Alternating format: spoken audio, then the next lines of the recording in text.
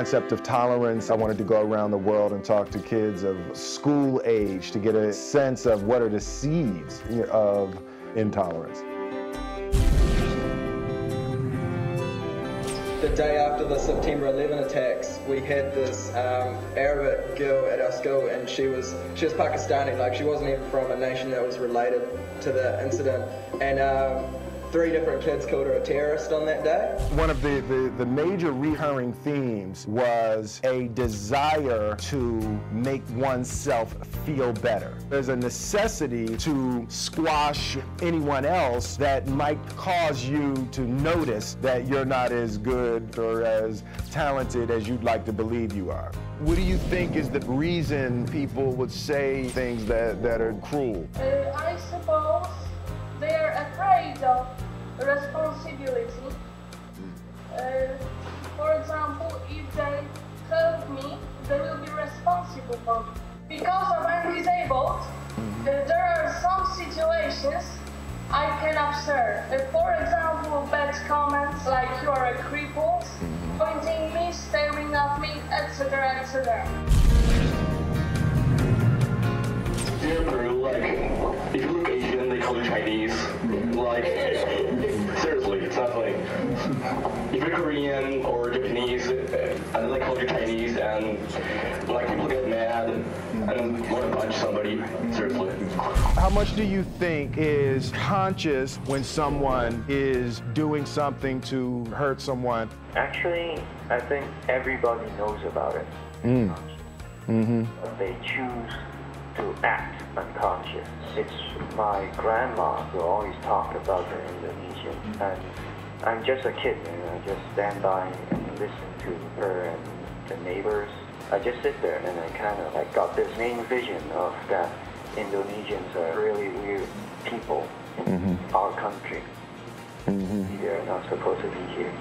What we try to do is if you create a tolerant home, then hopefully your children will go out and desire a tolerant classroom, and then they'll desire a tolerant workplace, and then they'll desire a tolerant neighborhood and a tolerant city and country. Do you guys have any personal experiences? Yeah, of course. I told you about this guy who's not kicked out of the school, but yes, he made fun of me and just said stupid things. And in the end, I think half of the class just making fun of me because my father is an African and it's not really funny. In these situations, how often is it one person that's getting picked on? In a group, it's easier to pick on someone because you have it coming from all different directions. But like with one person can do the same damage as a group. So. Right. I think fear is the main reason that things happen, bad things happen, because people try and feel superior to other people. Is your opinion that people aren't necessarily born with specific rights?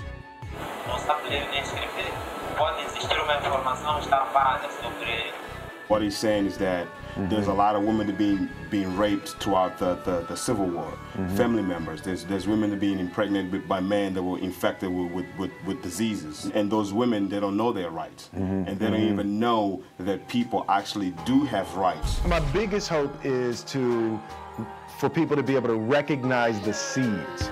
So by the time you get to Darfur, you've had 5,000 opportunities to prevent it.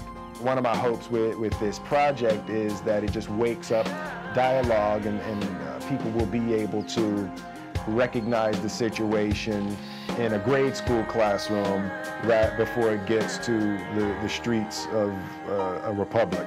Shine.